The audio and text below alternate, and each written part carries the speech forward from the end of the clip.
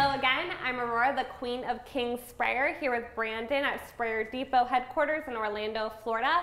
And next we're going to be looking at our powder-coated reel 12-inch hand crank. And Brandon, if you could kind of tell us, what is the biggest difference between a powder-coated reel and an aluminum?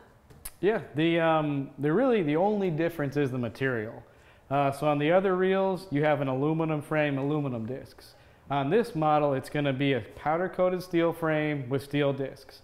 You still have your PVC pipe, you still have your stainless steel internals, and your stainless steel swivel, same pin lock, same hand crank. So the only difference is going to be this material. The reason why we did this, we do have a lot of customers that have an enclosed trailer. They don't worry about the actual frame of the reel, they still want the internals to be stainless, but the outside doesn't really matter to them. We had another option at a lower price point.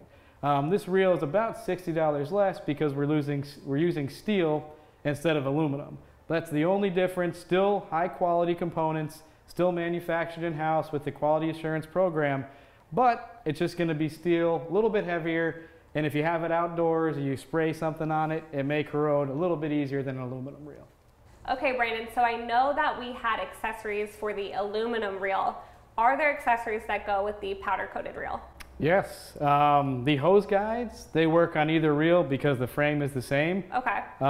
We only do a 12-inch option on these steel reels. So here's a 12-inch guide. We also have a stacking kit, but instead of stainless steel, behind here we have a powder-coated stacking kit. Awesome.